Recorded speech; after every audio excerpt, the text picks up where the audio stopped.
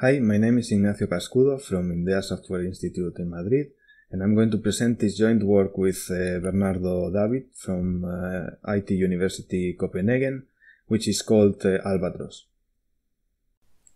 So as you can see from the title and also the embedded image in this picture, our paper is about random coin toss protocols, essentially. We are motivated by the notion of a random beacon that periodically outputs randomness to parties in certain protocols. And more interestingly for us, we are interested in this application to proof of stake blockchains, where we need randomness every now and then to run the lotteries that will select the leader for the next block. In such applications, we want beacons with public verifiability and guaranteed output delivery. And there are a number of ways to go about constructing such beacons based on these different cryptographic primitives. So, for example, we have verifiable random functions that allow to construct beacons with very little communication. But such constructions are biasable to some extent by the adversary, by a strategy that the adversary may not communicate the output of of an evaluation of such function. And later we will see some related or similar problem in a different context. On the other hand, we also have verifiable delay functions, which are not subject to this attack. But it is difficult to find practical parameters for these constructions, because they rely on timing assumptions, and one needs to find a set of parameters that is both efficient and has guaranteed security. Another way of constructing such beacons is based on publicly verifiable secret sharing schemes, and this is the one that we are going to focus on in this work. So, just to mention a little bit about the model, or to be a bit more concrete, so we have n parties that want to create some uniform random element in some finite set, and that are assisted by a public bulletin board, so they can publish information in this board. And then we have an adversary that corrupts up to t parties in the protocol, and what is relevant here is also that the adversary is rushing, so the corrupted parties may be the last to speak in a given round. As we said before, we also have the requirement that the protocol should be auditable by external verifiers. So in order to understand how publicly verifiable secret sharing comes in the picture, let's first see what the problems are with more elementary approaches. So in order to establish a random output, we could have that each party chooses a random element in some finite group, and then outputs the sum of these elements if the group is written additively. So then the output is uniform if at least one of the inputs, the chosen values by the parties, is uniformly random and independent from the others. However, in the situation where the adversary is rushing, this is not possible to do, because the adversary will just wait until the honest parties announce their inputs and then decide on the input of, say, one corrupted party, and completely fix the output that the adversary wants. So instead, we could think that each party commits to their inputs, and then only once all have committed, then the commitments are open, and we again output the sum of the elements. Now the adversary cannot anymore fix the output that he wants, because he doesn't see the inputs of the honest parties when he decides on the inputs of the corrupted parties. However, what the adversary can still do is to decide not to open some of the commitments of the corrupted parties after seeing the honest openings of the honest parties. And so if we define the output of the protocol to be just the sum of the opened values, because that's the only thing that we know, the problem is that the adversary can just choose between 2 to the t possible outputs by just waiting until all the honest parties have announced their openings, and well, deciding which subset of corrupted parties will open their commitments and which will not. So we can also not say that the protocol aborts if at least one party aborts, because then we wouldn't have guaranteed output delivery. And also, even if the protocol terminates, we are not sure if that is because everyone is honest, or because the adversary just happened to see that the result that was going to happen was beneficial for him. So for that, to fix that, we introduce publicly verifiable secret sharing, we all know what secret sharing is. It's a way by which a dealer can distribute a secret among a number of parties.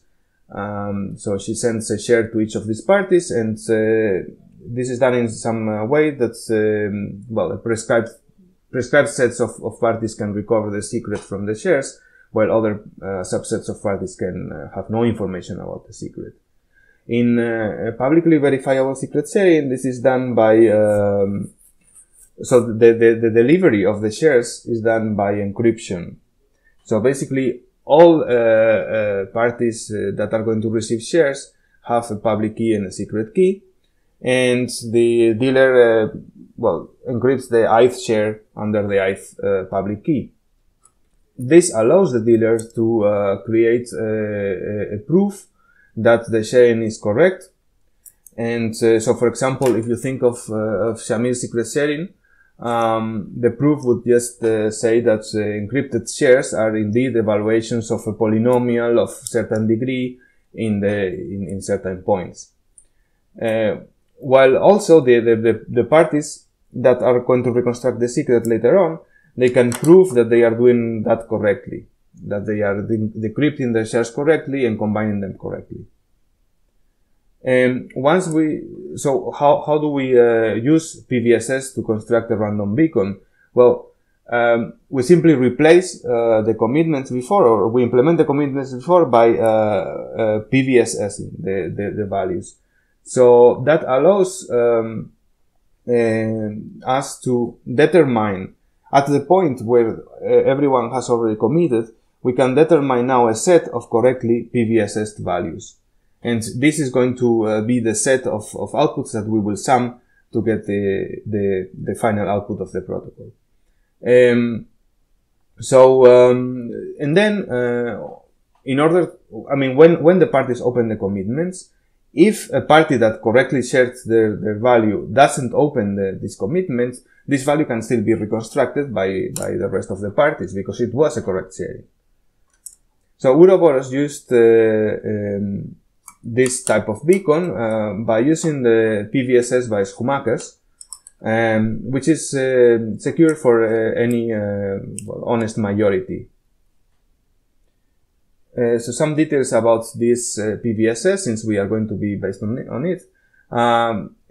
Basically, we use a cyclic group of prime order Q, where the DDH assumption holds, and the parties that are going to receive the shares, they all choose a secret key in set Q, and they publish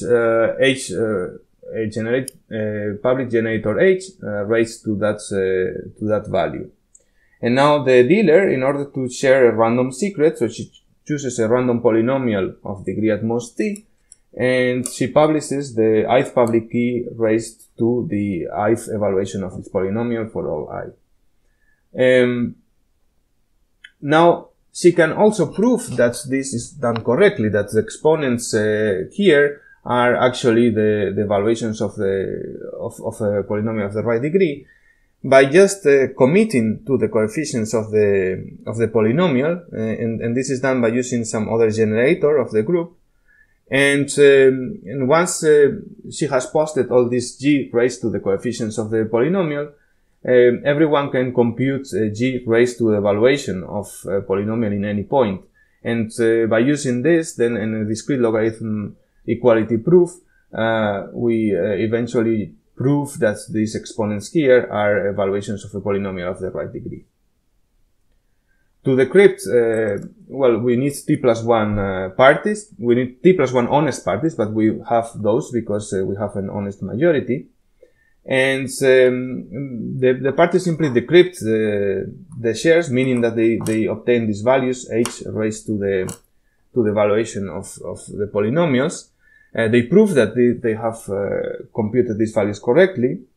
And then anyone can combine these shares in order to create h raised to the valuation of the polynomial in the point 0. And this is going to be defined as the secret. And this is done by Lagrange interpolation in the exponent, since an evaluation of the polynomial is a linear combination of T+1 other evaluations of the polynomial.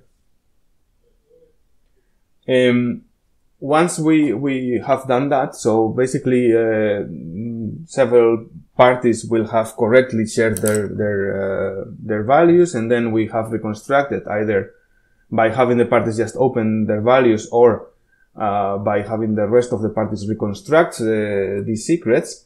So we have constructed several values of this form, and then in order to output, basically we just output the group operation applied to all these values. And this works, and we are interested in this paper, especially in the computational complexity of the process. And this beacon requires O(n) cubed exponentiations in G per party, if we say that T is order n. It's true that the exponentiations are maybe not full exponentiations, in the sense that most of these exponentiations have bounded exponents. However, when n is large, this really becomes almost like O(n) cubed random exponentiations in G, so to speak. In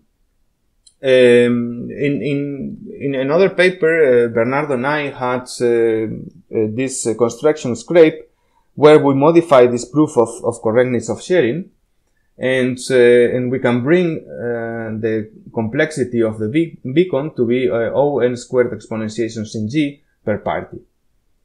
Note that in both cases, scrape and Schumacher's PBSS, the output of the corresponding beacon is just one element in the group. In this work, we present several contributions to this line of work, and the first one is that we relax this corruption threshold, and we will consider T to be some constant times n, but constant is smaller than 1/2. And then we can show that we obtain very nice amortized computational complexity improvements.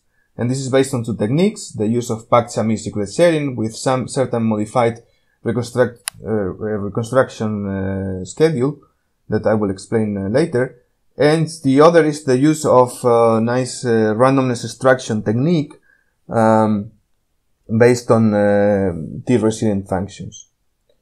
The second contribution is actually applies to any value of T smaller than n/2, so it can be also applied to the previous beacons, and is that we improve the step of proving sharing correctness.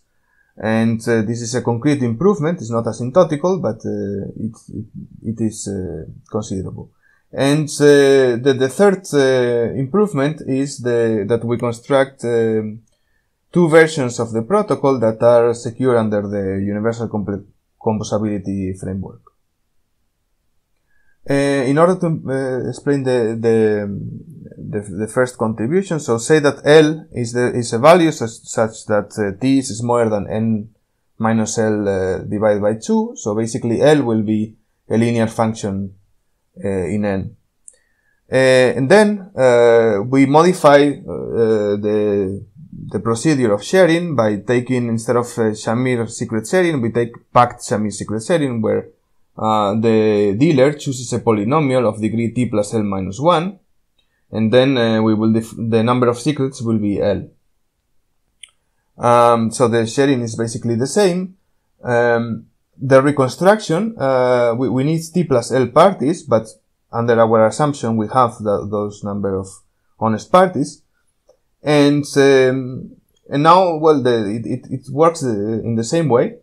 So basically the parties decrypt their shares, and then they applied Lagrange interpolation in the exponent to reconstruct each of the L secrets, which are now defined to be h raised to L evaluations of the polynomial that are in different points than the shares. Now this has a problem because computing these values requires O(n) squared exponentiations. Because every coordinate there requires O(n) exponentiations to be computed. So it seems that we haven't won so much. However, we can notice that if we have already had a reconstructor that has computed all these values, then any other party that wants to check the correctness of this reconstruction can do so with only O(n) exponentiations by using some technique that we introduced in Scrape, that basically consists in choosing a code word. So basically, if you look at the polynomials evaluated in the secrets and in the shares corresponding to this, or the points corresponding to these T plus L shares, that forms a code word in the code given by all the evaluations of polynomials of degree at most T plus L minus 1. So you can now take a random code word in the dual of that code, and it has to happen that if you compute this expression here, this gives you the identity. And if it gives you if you compute this and it gives you the identity, with very high probability, you will, it will happen that these values here are indeed the evaluations of the polynomial in the right points. So the way that this plays out in our beacon is that for each secret vector to be reconstructed, we will choose a random small committee of reconstructors.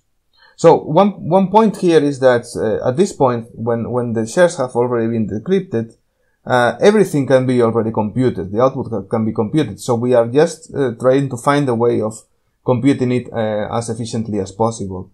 So for that, we choose a random small committee, as I say, of log n parties, and then each of the parties in that committee will reconstruct the secret value. Then the remaining parties can check if there is one or at least one of these reconstructions that is correct. If none are correct, then that means that all reconstructors were corrupted. And then the remaining parties can just compute this secret vector by themselves. But this will only happen in a small amount of secret vectors. The other improvement that we have is the randomness extraction. So after the reconstruction phase, we will have reconstructed, as I said before, the M vectors of this form. And these are the vectors that were shared by all dealers that shared the vectors correctly. But the adversary may have decided on T of these vectors. So we want that the result of the computation is not biasable. So it should be uniform condition to what the adversary has decided. So in order to do that, what we will do is to apply in every coordinate of these vectors, we will apply a linear T resilient function. And these functions were introduced by Chor et al. In 85. And that means that if this linear function is given by a matrix M, we will apply M in the exponent to all these values, and we will get some other values, and then if we do that in every coordinate, we will define that to be the output. So now this Taylor resilient function, I didn't say it, but what it does is basically what we need. So basically it yields an output that is uniformly random as long as all but T of the coordinates in the input were uniformly random. So it doesn't matter that the adversary has fixed T of them. in fact, if we have T-resilient functions given by transpose of van der Monde matrices, this allows us to have an output of size, if you look here, m minus t. So that means, in the end, that we can have an output size of O(n) squared. So in fact, we can even take a matrix that is also van der Monde. Not only its transpose is van der Monde, but the matrix itself is van der Monde, and then we can apply fast Fourier transform in the exponent to compute this. And this gives us very nice complexity. So all in all, what we have in the end is that our construction has requires n squared log n exponentiations in the group per party to produce an output of size n squared. So that means log n exponentiations per output and per party. In the best case, where we don't need to enter this reconstruction phase because everyone has, or every party has revealed their committed values, then we have a number of exponentiations per output and party to be constant. So this is 3 orders of magnitude below Ouroboros, and that fits very well with the nomenclature in golf, and because it is an albatross. Apart from these asymptotical improvements in the computational complexity, which apply to the case where t is a smaller fraction of n, we also get an improvement, concrete improvement in the case where t is any dishonest minority. So basically, if you remember, what the dealer needs to prove is that the encrypted shares are of this form. So public key of ith party raised to the ith evaluation of a polynomial of the right degree, t plus l minus 1. And the proof that we introduce here is actually quite standard, very similar to the usual sigma protocols. So basically the dealer chooses another random polynomial of the same degree, and constructs the values that are the public keys raised to the evaluations of that polynomial. Now gets a challenge, usually by Fiat Shamir, and she now just publishes the polynomial set, which is e times p plus r. And so basically this works because now the verifier can just check that this equation here holds for every I, for every share. And by checking this, this guarantees that sigma I are constructed in the right way. And this avoids the discrete logarithm equality proofs that we had before, and leads to actually a better concrete complexity. It's not an asymptotic improvement, but of any order, but it just shaves off a constant. The third contribution that we have is to construct 2 versions of our beacon that are secure under the universal composability framework. One is based on non-interactive zero knowledge for discrete logarithm relations, so a UC secure implementation of that. And the second is based on a notion of UC secure homomorphic commitments that have designated verifier. So basically that means that the commitment is sent to a designated verifier, and this verifier can later open its correct opening to third parties. So it is interesting actually that this second construction only requires to rely on the computational Diffie-Hellman assumption and not the decisional Diffie-Hellman assumption. So it's a weaker assumption. So that was it. Thanks for watching.